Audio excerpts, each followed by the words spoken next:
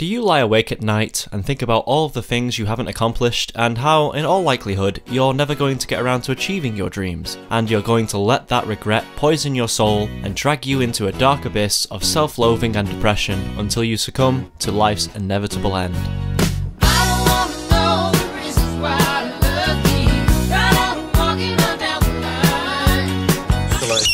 Me neither, because I just watched the magic that is Jurassic Park, and let me tell you, I was feeling a little glum, so I wanted to watch something that was uplifting, magical and joyous.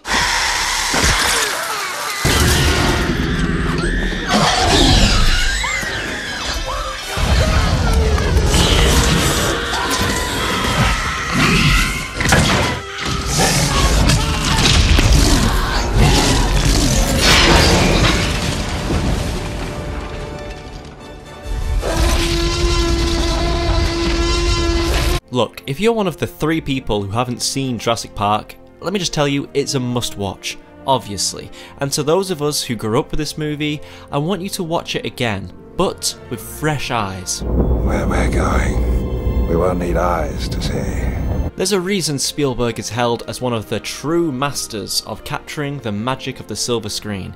He understands how to articulate that awe and childlike sense of wonder that spectacle can provide. I mean, look at that.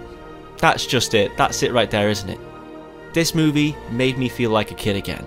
Like I was watching some old classics from my childhood. Just a good old Spielberg time.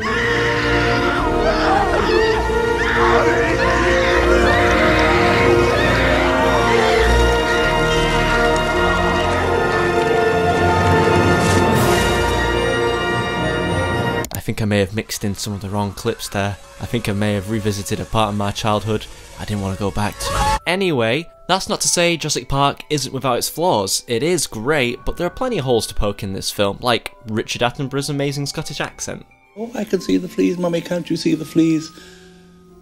Clown fleas and high wire fleas and freedom!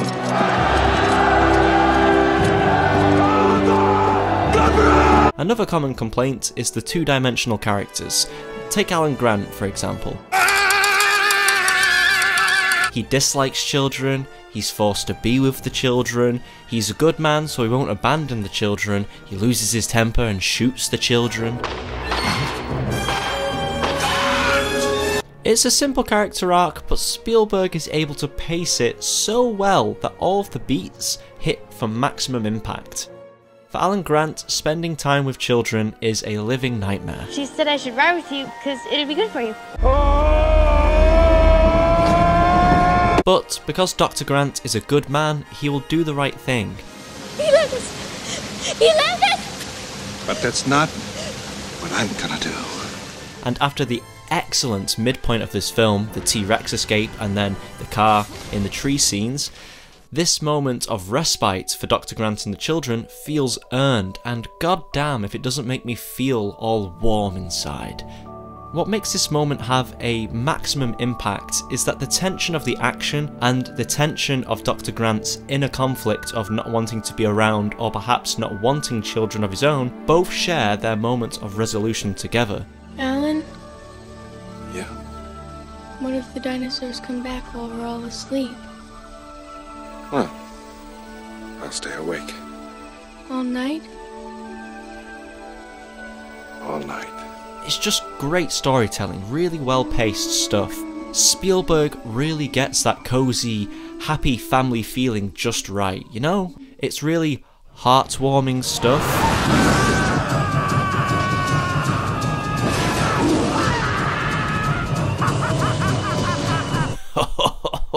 See what I did there? Pretty good, pretty good.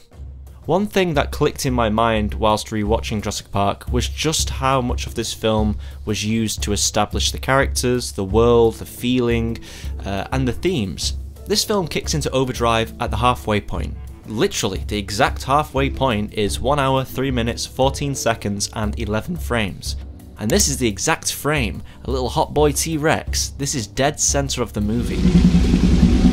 And as far as narrative midpoints go, it's one of the best in all of cinema, hands down. Boy, do I hate being right all the time. You see, Spielberg spares no expense in setting up the narrative and building anticipation. Spared no expense. You have the initial hook with the shooter scene. Shooter! Good impression. It's pretty good. Pretty spot on impression. Shooter! See? You got it just right. Shooter! Perfect, perfect. I could even do like a voiceover of my own, like shooter! Straight away in the beginning of the film, we've established a promise for excitement for later on in the movie. And secondly, a clear understanding of the dangers has been established with these little raptor boys. Spared no expense. And next, the film shifts gears to give the audience a sense of wonder and awe. And I'm talking about the big scene. You know, that part where you all go, whoa, it's pretty cool, it's a dinosaur, it's pretty good. It's a dinosaur. Spared no expense. It does this for about 50 minutes or so, building characters, awe, feeling, but all the while, the promise of excitement and danger are constantly being seeded. But these are aggressive living things that have no idea what century they're in, and they'll defend themselves violently if necessary.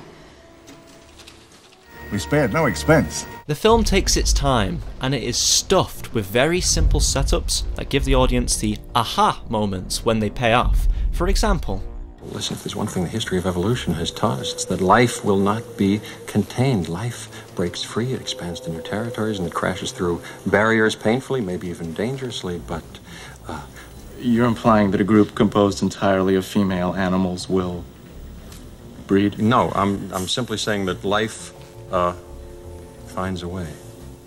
Do they show intelligence? Was the brain cavity? They show extreme intelligence, even problem-solving intelligence, especially the big one. You sure the third one's contained?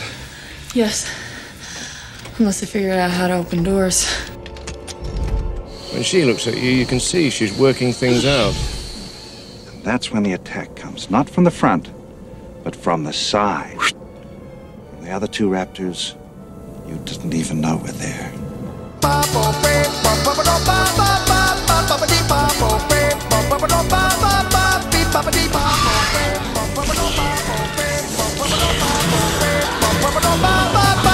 Well, we clocked the T-Rex to 32 miles an hour. T-Rex? Mm-hmm. You said you've got a T-Rex. Spared no expense. I really like the T-Rex one, just that little line gets me every time, because it's these tiny little details that help with suspending your disbelief.